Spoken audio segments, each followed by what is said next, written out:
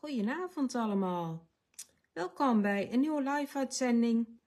Nou, ik ben er dus vanavond eventjes gezellig. Ik ben er nu dus al op tijd. Ik ben er ook niet al te lang, want straks om 7:30 is Tijdens ook nog weer live. En ik wil natuurlijk niet dat haar live in de soep loopt.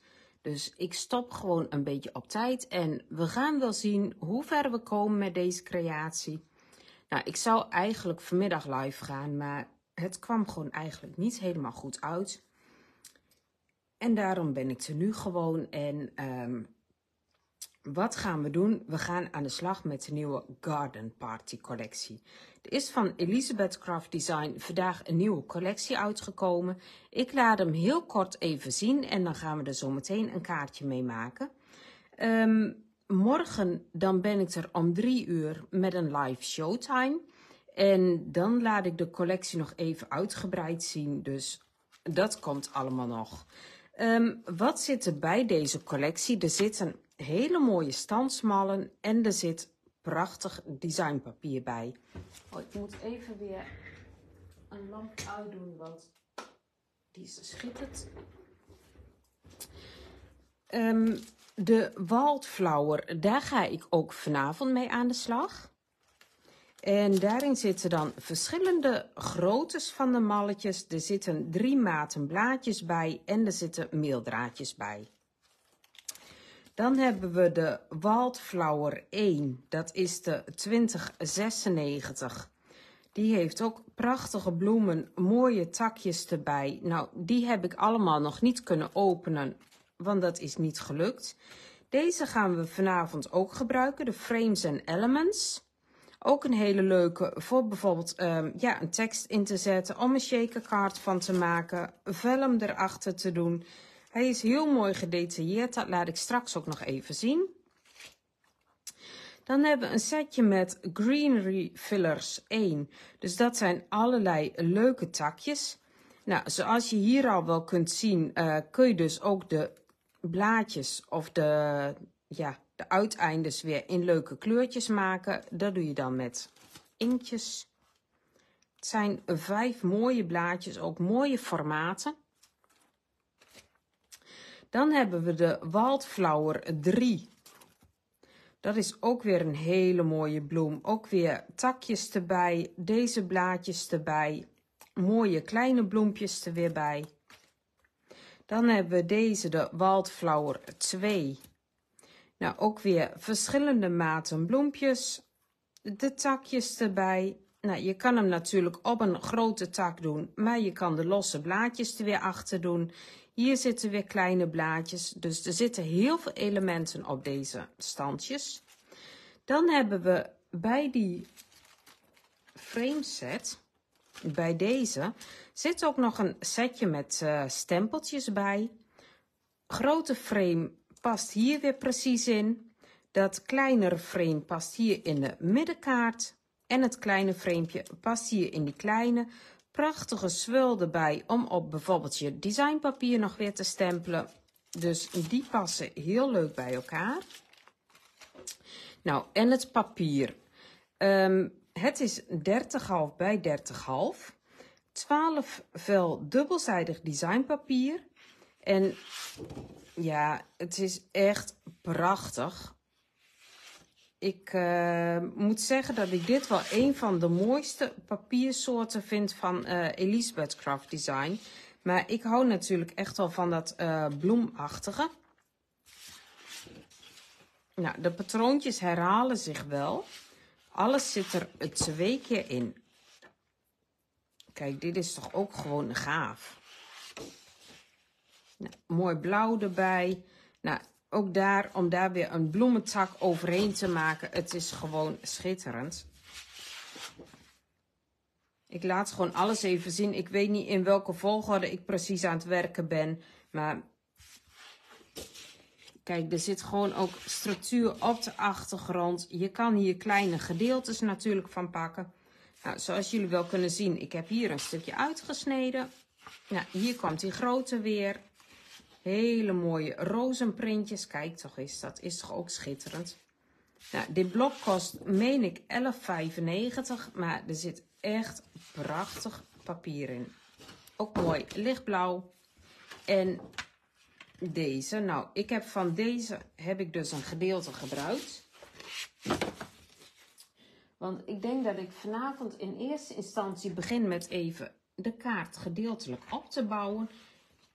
En dan gaan we daarna het bloempje maken. Wat heb ik namelijk gedaan? Ik heb van, wij hebben onder andere van Card Deco, maar ook van Crafters Companion, hebben wij kaarten op het formaat van 5 x 7 inch. 5 x 7 inch is ook in Amerika een hele mooie basiskaart, een standaard maat. En dat is omgerekend in centimeters is dat 12,7 x 17,8. Nou, normaal gesproken is dat moeilijk om daar ook enveloppen bij te vinden. Wij hebben zowel van Card Deco als van Crafters Companion hebben wij setjes. Dat zijn dan kaarten inclusief bijpassende enveloppen. Nou, ik heb hier het setje van Card Deco, maar ik heb ze beide wel gelinkt, beide producten van vandaag. En hier zit dus gelijk een bijpassende envelop bij. Ik heb daarbij, ja, ik heb hier dus de kaart. Het is een mooie dubbele kaart.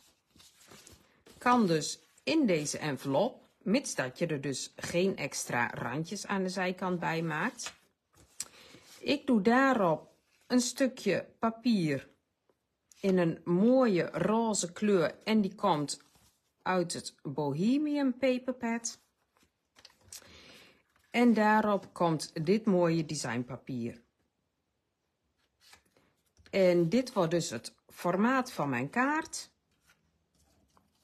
Dan komt daarop een mooi frame en ik heb alvast het framepje gestempeld. Nou, je ziet wel, hij is hier niet helemaal goed gestempeld, maar dat zie je straks niet weer. Ik heb ook de tekst erop gestempeld. Ik heb hiervoor de kleur Peat Moss van Archival gebruikt. En ik ga daar dit toffe framepje op maken. En dit toffe frame heb ik ook weer gestanst uit het groene papier wat hier in dit Bohemian paperpad zit. Dus die past heel mooi bij dit papier. En ik heb er bewust een beetje roze bij gedaan als matlaagje. Dan ja, vond ik het net weer wat meer gaan spreken. Nou, ik moet nog eventjes met mijn gesso de randjes weer wit gaan maken. Even de randjes nog distressen. Dus ik moet nog gewoon van alles doen. Ik kwam niet verder aan die voorbereidingen allemaal toe. En dat maakt ook allemaal niks uit. We gaan gewoon zien hoe ver we komen.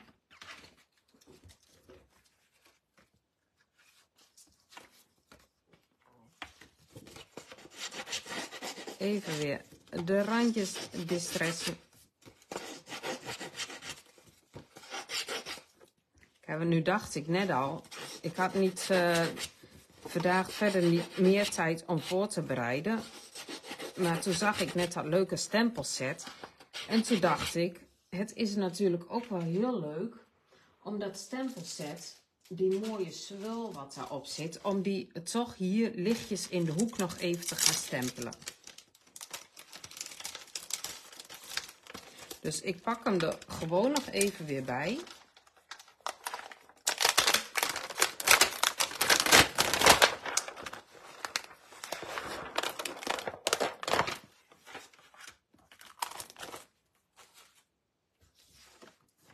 We pakken even een acrylblokje. Kijk, want dat is wel leuk om die zo een beetje... Even kijken, ik denk dat ik hem op deze manier ga doen. Gewoon even in 2 gedeeltes ga ik hem stempelen. Ook weer de kleur Peat Moss. Nou, en aangezien ik deze kant niet ga gebruiken en ik toch even een kliederpapiertje eronder wil hebben,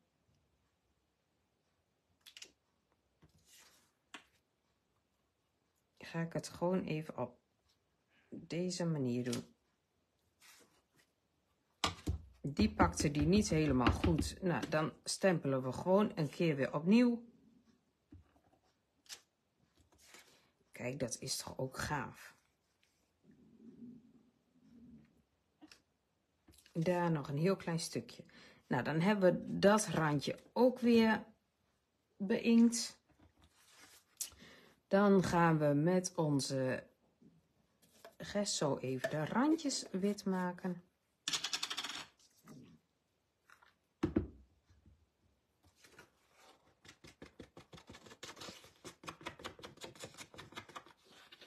Gewoon niet te veel erop doen. En ik lees wel elke keer dat er ja, toch nog mensen zijn die ook wel moeite hebben met die gesso erop doen. Weet je, je moet het niet te overdreven veel doen en gewoon, ja, weet je, oefening baart kunst. Gewoon bij elke creatie doen, dan weet je straks gewoon niet meer anders. Dan wordt het gewoon automatisme. Ook bij deze ga ik alvast even de randjes weer distressen. Nee, wit maken bedoel ik. Doe ik ook bij mijn framepje.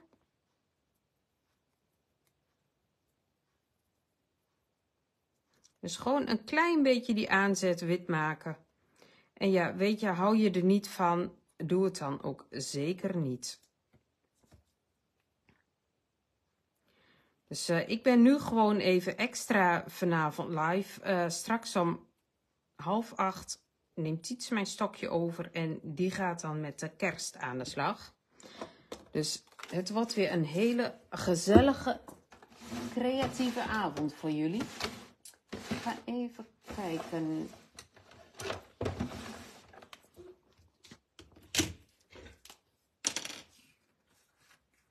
Ik wil ook alvast even spetteren.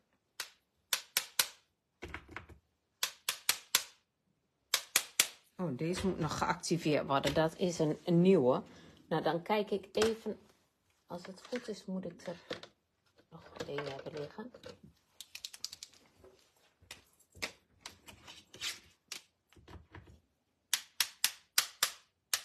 Okay, alvast even hier op de achtergrond wat witte spettetjes.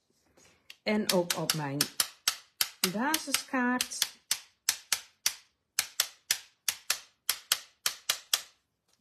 Dat is dat. Dan kan deze daar alvast opgeplakt worden. Ja, ik snap dat dit tijdstip niet voor iedereen heel handig is. Anders was ik ook al om 7 uur live gegaan. Maar dan kwam ik helemaal in de knoei met het tijdstip van Tijdens. Dus ik ben er nu gewoon om 6:30 tot 7:30. Of ja, tussen 7:50 en 7:55, dan wil ik echt wel stoppen. Dan hebben jullie nog even tijd om eventueel een bakje koffie te pakken. Even weer een kleine plaspauze misschien. En dan kunnen jullie dan zo verder gaan bij Tijdens. Deze plak ik hier alvast op vast. Even kijken, ga ik hem ook alvast op de onderkaart doen of niet? Nou, dat kan nog. Dit framepje ga ik eventjes hier in het midden een laagje lijn doen. Nou, dat is het ideale van die art glitter glue, dat je gewoon heel gedetailleerd kunt lijmen. Dus gewoon een heel dun laagje of dun lijntje. Hier in het midden van die blaadjes doe ik het even. Dit is trouwens ook een heel leuk framepje om daar bijvoorbeeld gewoon een leuk vintage plaatje of iets dergelijks achter te doen. Daar leent hij zich ook weer heel goed voor. Deze kunnen we hier weer in het midden plakken.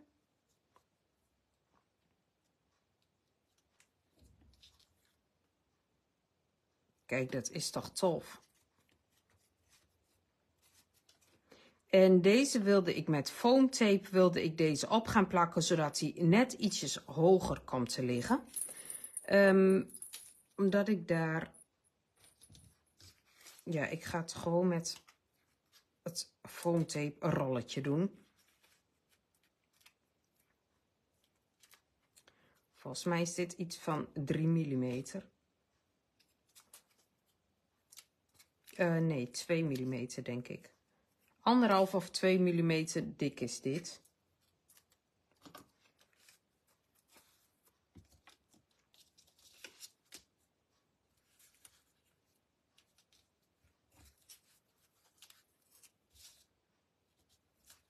Gewoon even een stripje ervan maken. Blijft aan mijn vingers plakken, hè. Dan krijg je, als je dat afscheurt, met een schaartje gaat dat eigenlijk nog net iets makkelijker. Ik ga dat ook even bijknippen, want dat zint me niets. Zo.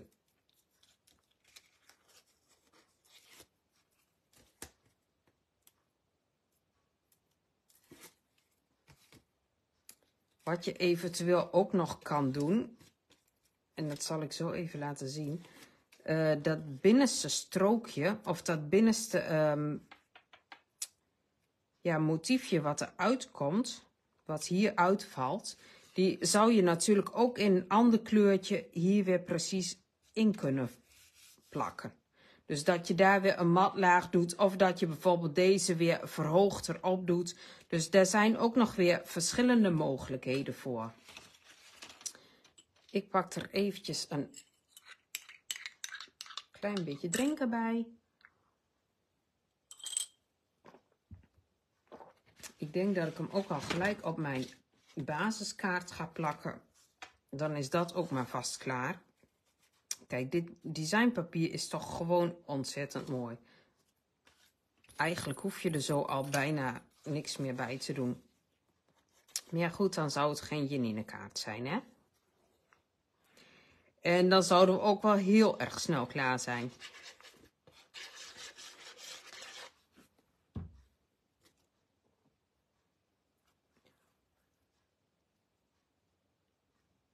Even kijken of die wel netjes recht zit. Ja. Zo, dat is dat. Dan, wat gaan we dan doen? Ik moet even nog wat knippen. Dan gaan we even kijken, de decoratie erbij pakken. Bij dit setje zit ook een heel mooi strikje. Die zou je bijvoorbeeld hier onderaan nog weer kunnen doen. Maar ik ga hem hier bovenaan doen. Moet ik het, eigenlijk had die Happy Birthday net iets. Wacht even, ik kan hem ook. Ik ga het anders doen. Ik ga het strik hier aan de zijkant doen en de bloementoef aan deze kant. Ik had dat eigenlijk anders bedacht. Maar ik denk dat dit wel net zo leuk is. Nou, dat strikje kan je in verschillende kleurtjes op gaan bouwen. Ik wilde bij deze wat leuke blaadjes gaan pakken uit die filler set. En ik heb die blaadjes dus ook gestanst uit het papier van Studio Light en dan die Bohemian collectie. Die wil ik hier achter gaan doen. Dus dat komt daar weer achter. En dan wilde ik deze eventjes gaan kortwieken, want die is me net iets te groot. Die komt daar zo achter. Even kijken. Aan de andere kant kwam ook dat takje. En daar wil ik ook alleen deze van hebben. Die gaat daar ook weer achter. En dan zaten er van die mooie wildflowers bij. Bij deze wil ik niet de grootste maat gaan maken, maar het tussenmaatje. En dan zitten daar van die leuke meeldraadjes bij. Dit ga ik straks even allemaal op kleur brengen. En die wilde ik bij deze bloem zo in het strik nog in het midden gaan doen. En aan de onderkant wilde ik dan de iets grotere gaan maken.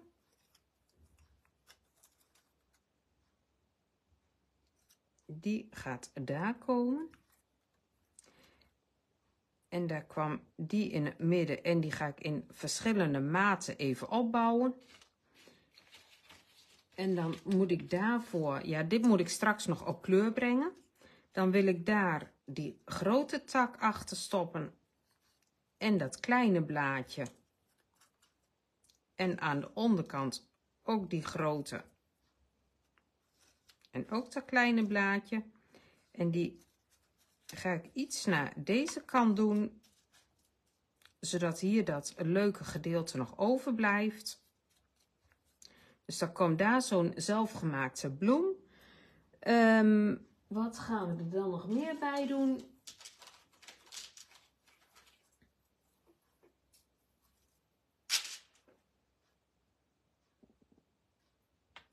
Even kijken, dat parelspray, dat gaan we hier onder het strikje nog doen.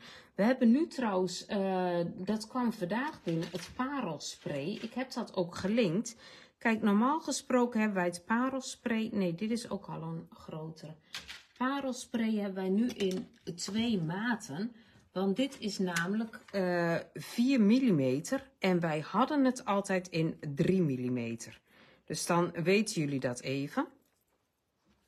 Hier ga ik even een klein touwtje omheen wikkelen, zodat ik dat aan elkaar kan binden.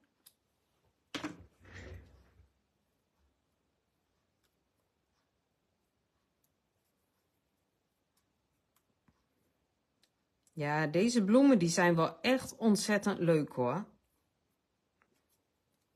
Gewoon ook omdat ze er echt in verschillende maten in zitten en ja, er zitten allemaal leuke takjes bij, leuke extraatjes.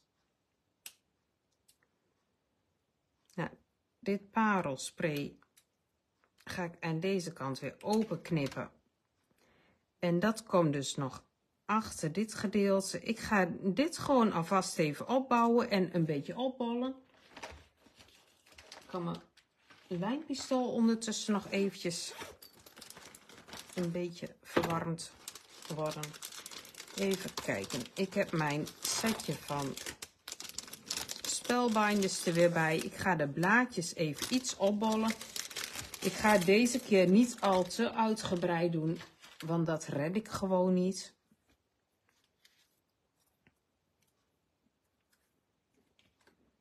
Omdat dit een vrij groot strik is, ga ik die gewoon even lekker met mijn ja, vouwbeentje even een beetje opbollen. Dus die heb ik ook gewoon uit cardstock uitgestanst. Uit dat Bohemian blok van Studio Light. Deze blaadjes ook al eerst even met mijn toeltje, want dan bollen ze alweer een beetje.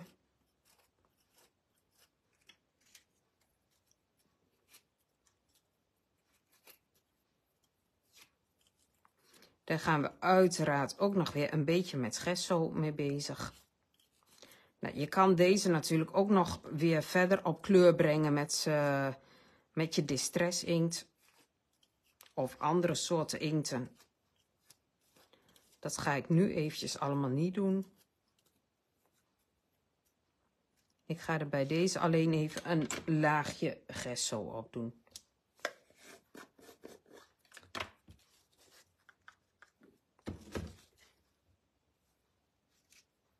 Dus gewoon even op de puntjes weer een klein beetje gesso.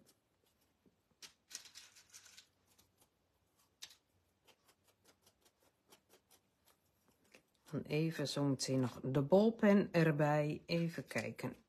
Deze ook een klein beetje wit.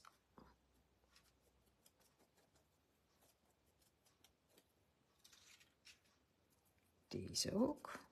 Ik vind dat strikje trouwens wel ontzettend leuk. Is ook leuk om gewoon hier onderaan bijvoorbeeld nog te doen. Ja, weet je. Het is gewoon allemaal weer te leuk. Er kwam vandaag sowieso weer heel veel leuks bij ons binnen. Dus morgenmiddag tijdens de showtime hoop ik dat jullie de hand op de knip kunnen houden. En anders zou ik zeggen, gewoon even niet kijken. Dan kun je ook niet in de verleiding komen.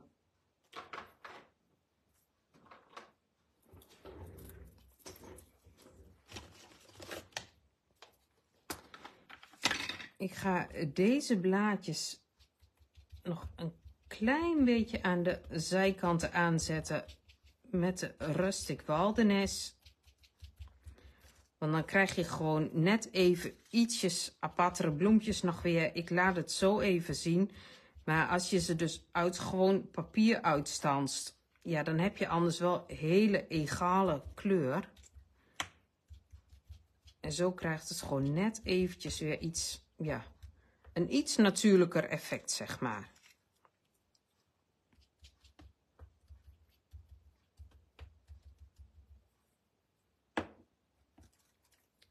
Kijk, zie je, nu heb je gewoon, ja, her en der nog een klein beetje groen. Nou, mijn handen zien er al niet meer uit, maar dat maakt niet uit.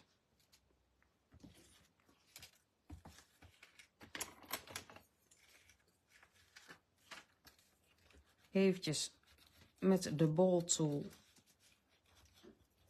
de blaadjes ook nog weer een beetje in vorm maken. Kijk, weet je, ja, hoe je die blaadjes ook maakt.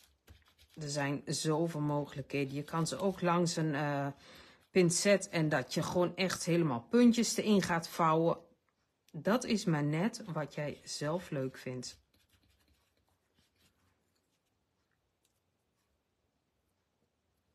Ik buig meestal gewoon ook nog een beetje met mijn handen erbij.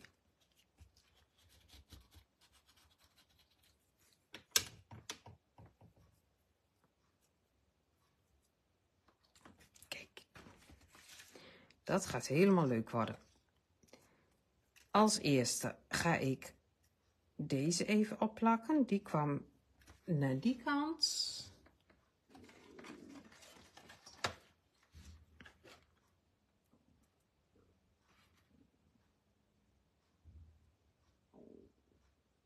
Die gaat zo. En dan komt er één naar beneden. Nou, zoals dit takje ook. Ja, hij is natuurlijk vrij lang. Maar deze kun je natuurlijk wel heel makkelijk ook kort te maken. Door gewoon ja, een stuk eraf te knippen. Dat vind ik van deze takjes altijd zo leuk.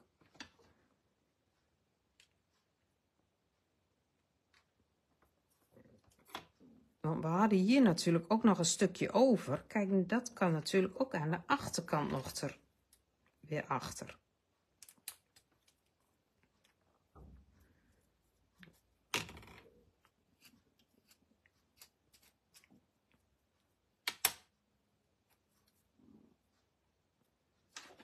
Die plakken we daar weer tussen.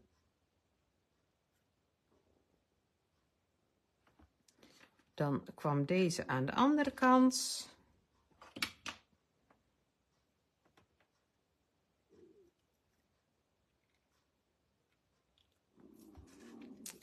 Dan komt daarop het parelspray.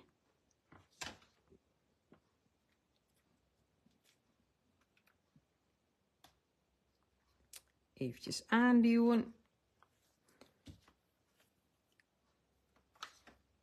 Dan hadden we nog een heel mooi strik. Die plakken we in het midden even vast met een dotje lijm. Je kan er ook alleen een pareltje in doen als je dat leuk vindt. Ik ga er zo meteen een bloemetje in plakken. Maar dat hoeft dus niet. Even kijken. Ik had ook nog wat leuke meeldraadjes en ik zat te denken om die er misschien nog achter te steken.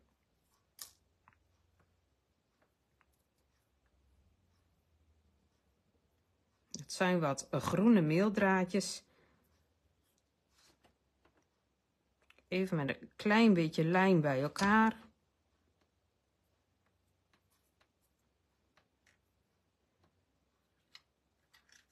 Die zit nog niet vast. Kijk, dan komen daar een paar van die leuke sprietjes nog weer achter. Dat is wel leuk. Dus gewoon een paar meeldraadjes, die heb ik even dubbel gevouwen. Even met lijm bij elkaar houden. En dan hebben we weer een extra decoratie. Nou, het strikje komt daarop. Het is natuurlijk ook heel leuk om dat strikje bijvoorbeeld van glitterpapier te doen. Kijk, die kan weer iets omhoog. Nou, dit is toch al leuk. Nou, ik ga nog eens even bedenken of ik daar straks wel een bloemetje in het midden ga doen. Of dat ik gewoon een... Even kijken, ik ga misschien een parelhartje in het midden doen.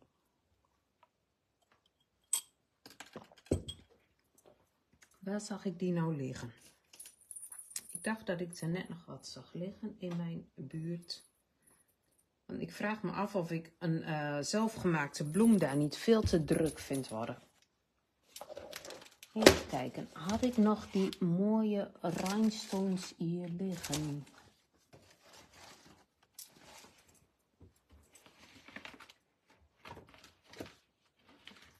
Nou, misschien dat ik ze zo meteen nog tegenkom.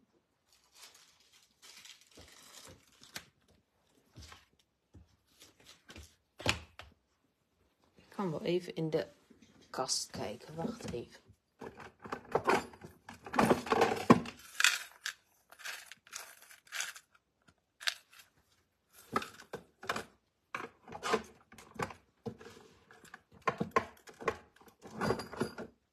En dan moet ik even een beetje voorzichtig doen, want anders dan stoot ik het hard tegen mijn camera aan. En dat vinden jullie vast niet leuk. Even kijken, ik heb nog allemaal van die leuke pareltjes. Kijk, en we hebben van die pareltjes met die rhinestones. Kijk, dat is natuurlijk ook wel ontzettend tof. Ik denk haast dat we dat gaan doen. En heel misschien dat ik dan nog een klein bedeltje eraan ga hangen. Want er kwamen vandaag hele leuke bedeltjes bij ons binnen.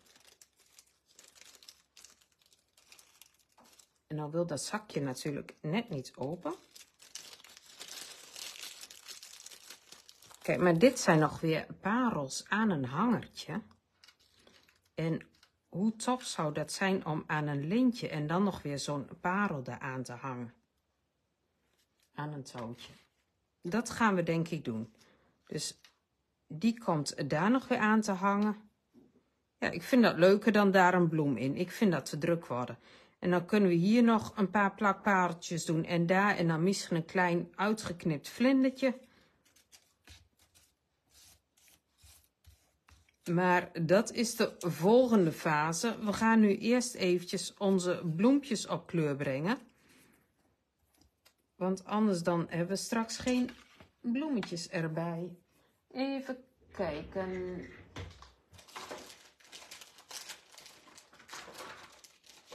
Daarvoor moet ik even wat blendingbrusjes pakken. Moet ik even de goede sponsjes pakken. Ik zat te denken dat de kleur Victorian Velvet misschien best wel leuk zou zijn.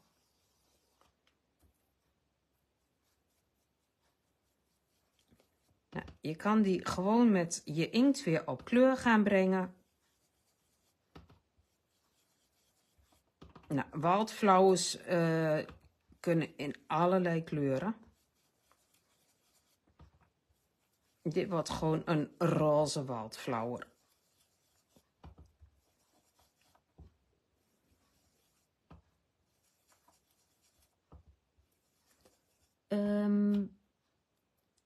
Geen workshops. Ik weet niet. Ik mis geloof ik iets over workshops of iets dergelijks. Maar ik zal proberen om het na die tijd maar terug te lezen. Maar ik zie dat Mirjam Bril ook al wel reageert. Dus ik kijk wel eventjes. Er is in ieder geval aanstaande vrijdag weer een online workshop. En workshops in onze winkel hebben we momenteel nog niet. Dat wordt wellicht de tweede helft van dit jaar ergens weer. We moeten gewoon alles stap voor stap weer oppakken. En dat lukt me er nu gewoon allemaal niet bij. komt allemaal vanzelf wel weer. Er is in ieder geval 6 april wel weer een grote demodag. Dus mocht je naar onze winkel willen, noteer dan 6 april. Dat wordt weer een leuke dag.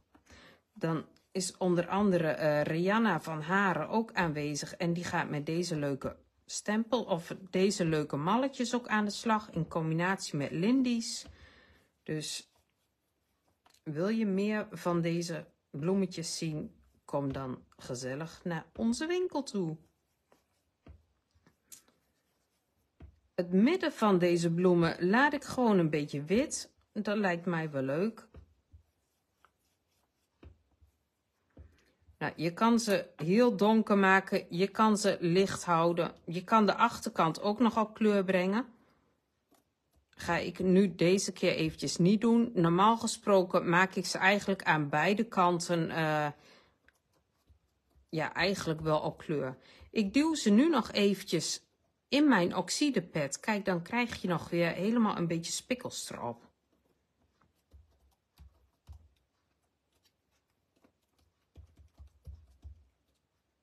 Ik vind dat wel een, ja, wel een tof effect geven. Je kan er ook nog weer met water overheen sprayen. Even kijken. Dan moeten we de bladeren nog op kleur brengen. Dan ga ik eerst eventjes mijn mat even ietsjes schoonmaken, want anders dan krijg ik natuurlijk de bladeren in roze en in groen. Nou, dan krijg je een beetje een vreemde combinatie. Even kijken. De blaadjes.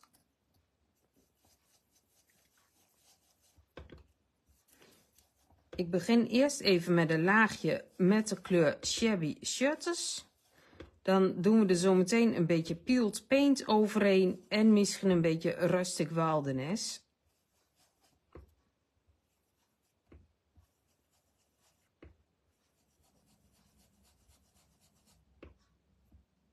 Nou, deze keer gewoon een beetje een vrij simpele manier van op kleur brengen.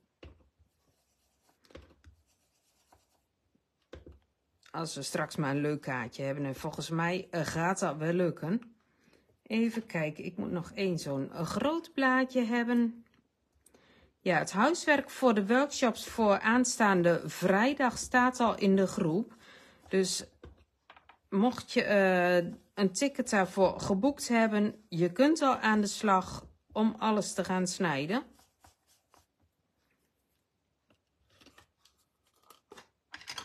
Het zijn wel weer wat leuke projectjes geworden. Tenminste, dat vind ik. Dus ja, 4 workshops voor 10 euro is natuurlijk ook niet heel duur. Heb je er geen geld voor? Of zeg je van, er is genoeg op Pinterest en in de gratis lives te vinden. Snap ik ook helemaal. Maar wij moeten ook af en toe wel iets doen wat ook, ja, wat meer oplevert dan alleen gratis. Dus af en toe moeten we ook een keer ergens wat voor vragen. Onze schoorsteen rookt ook niet, of onze kachel die doet ook niet vanzelf. Daar moet wel iets voor betaald worden.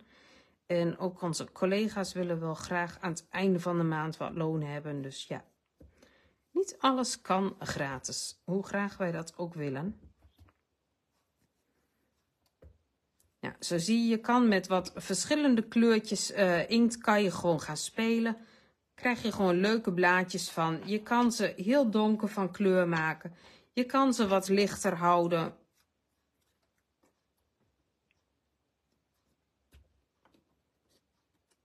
Kijk, ook daar duw ik gewoon nog eventjes weer wat oxide inkt overheen.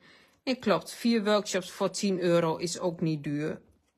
Maar ja goed, ik kan in niemands portemonnee kijken. En er is gewoon ja, genoeg gratis. Dus kun jij het niet betalen of wil jij het niet betalen? Even goede vrienden, daar wordt niemand om aangekeken.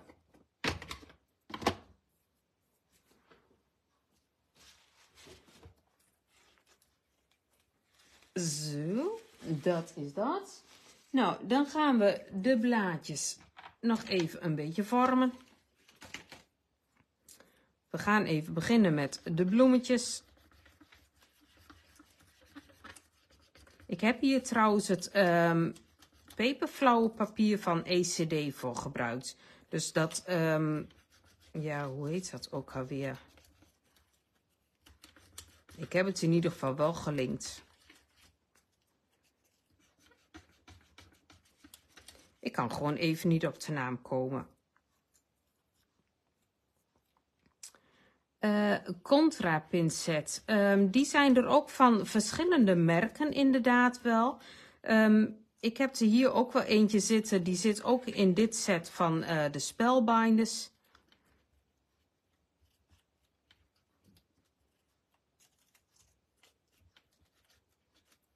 Ik doe meestal een keer, ja, een beetje aan de voorkant, een beetje aan de achterkant weer. En dan kan je ze gewoon heel leuk straks. Het papier is dan ook weer ietsjes, hoe zal ik het zeggen, wat soepeler geworden. Dit is trouwens het soft finish. In één keer schiet me de naam weer te binnen.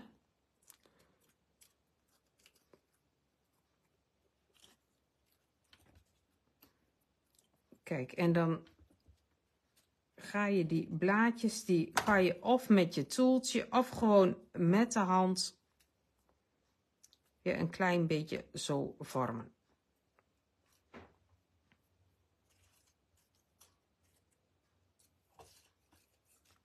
Ook deze via de achterkant nog een beetje. En dan krijg je gewoon dat ze, ja, de bloempjes gewoon net ietsjes mooier weer in elkaar gaan vallen. Deze ook nog een beetje met de hand bijbuigen. Bijvormen.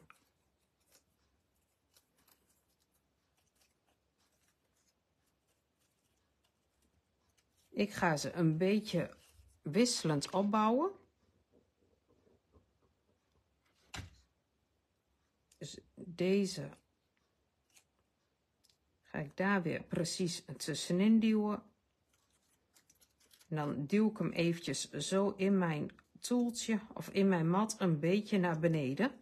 Dan krijg je in het midden net wat meer die bolling.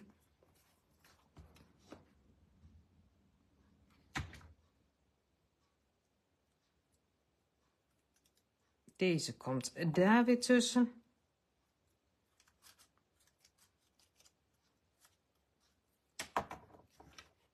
Deze gaat weer in het midden.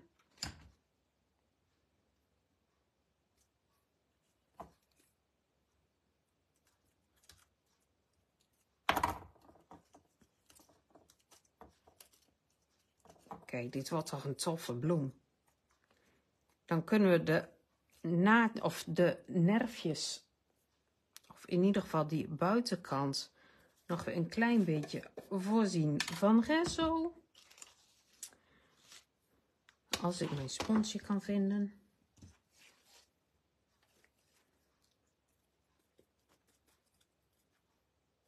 Ja, die toeltjes die kun je allemaal wisselen. Ja, ik doe het nu eigenlijk allemaal even ietsjes sneller, omdat ik anders straks met mijn tijd zit. Want Tijdens die is natuurlijk straks live en ik wil wel op tijd ermee stoppen. Dus vandaar dat ik niet alles helemaal tot in detail laat zien. Maar je kan inderdaad, deze toeltjes kan je allemaal verwisselen.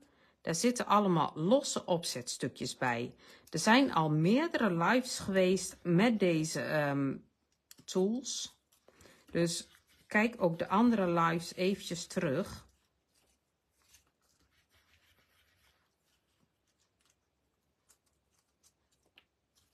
De blaadjes ook gewoon een beetje weer bijvormen.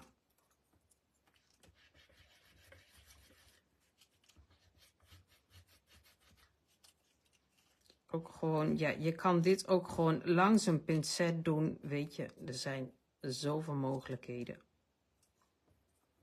2 van die. Ja, ik heb ook wel iets dat deze iets afgeeft. En ik weet ook niet precies waar dat aan ligt. Ik moet daar nog eventjes naar kijken. Maar ik vind het juist wel een tof effect geven op die blaadjes.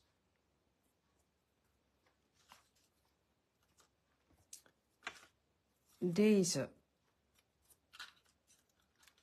komt dan daarachter. En die komt daarachter. En dan kunnen we nog eens even kijken.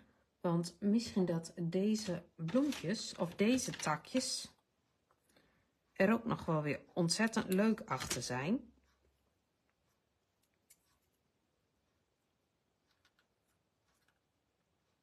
Kijk, dan kan daar nog een klein sprietje uitsteken. En aan deze kant nog een klein sprietje.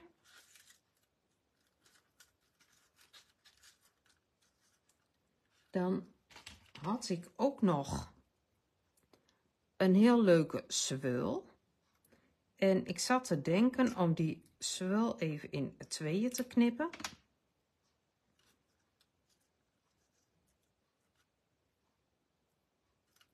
En om die zo aan beide kanten er nog achter, kijk, dan haal je dat gele uit die achtergrond ook nog weer hier een beetje terug. En dan komt hier in het midden, hebben we van die leuke meeldraadjes. En die meeldraadjes, die ga ik nog even geel maken. Even kijken, als het goed is, moet ik er nog één in mijn verpakking hebben zitten. Ja.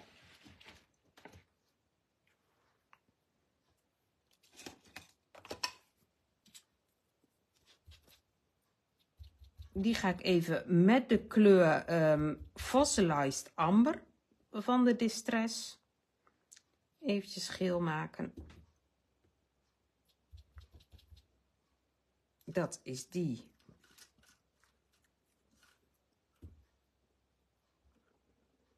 En dat is die.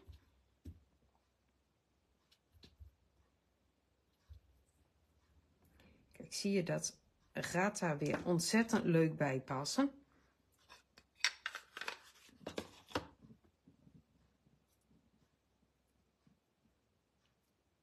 Die kun je ook gewoon een beetje zo naar elkaar toe vouwen. En dan plakken we die hier in het midden vast.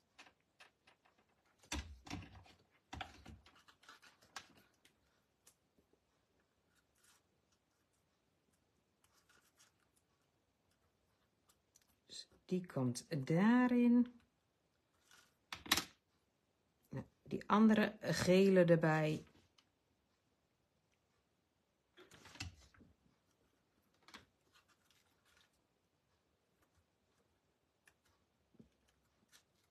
En dan denk ik dat ik er een paar van die mini prils nog weer in ga doen. Dus een klein beetje van die gele mini prils nog weer hier in het hartje. Nou, deze moeten ook nog een klein beetje gesso hebben. En dan ga ik zo meteen richting afronden. Want anders dan staat die straks in de wacht. En dat kan natuurlijk niet. Dan doe ik de allerlaatste finishing touch doe ik nog wel eventjes achteraf. Maar dan hebben jullie toch de kaart eigenlijk ja, zo goed als afgezien. Ik denk dat ik alleen nog even ga spetteren en een paar van die kleine pareltjes eraan toe ga voegen. En verder blijft hij dan zo.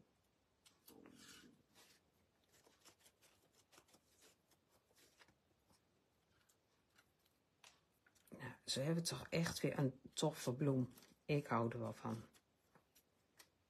Even mijn draadjes weg van het lijnpistool. Deze nog weer een klein beetje in model vouwen.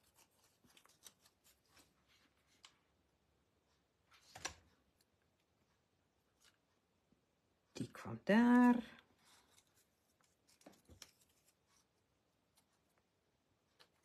Deze blaadjes kwamen hier onderaan. Nou, dan hebben we toch straks een mooie, chique verjaardagskaart. We kunnen hier natuurlijk ook nog wat leuke dauwdruppeltjes op gaan maken.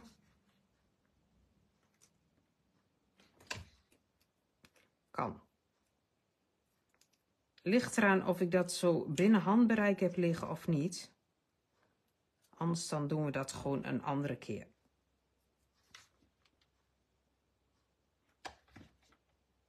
Dit kleine blaadje kwam daar nog weer bij achter. Nou, ik vind hem helemaal leuk. Morgen zal ik in de showtime dus deze collectie ook nog eventjes laten zien. Dan laat ik alles gewoon even net iets uitgebreider zien. Ik kan dan dus in ieder geval ook een voorbeeld erbij laten zien. Ik zit al te denken, misschien is het wel leuk om die swirl zo omhoog te doen. En daar. Ik denk dat ik dat leuker vind. Of hij kan ook nog.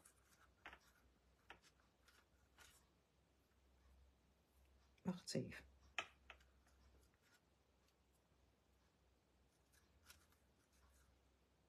Nee, gewoon hier aan de zijkant.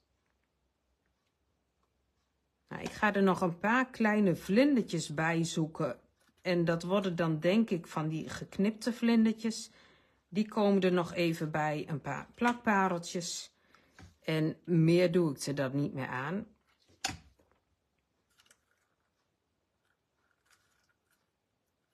Kijk, die daar. Nou, deze moeten we ook nog vastplakken. Die kwam daar in het midden. Dan hebben we een heel chic strikje. Nou, kijk toch eens. Nou, ik vind hem helemaal leuk. Ik hoop dat jullie hem ook leuk vinden. Het is dus ja, gewoon een niet al te moeilijke, maar toch hele leuke kaart. Nou, hier komen een paar plakpareltjes nog, een paar kleine vlindertjes. En dan laten we het zo.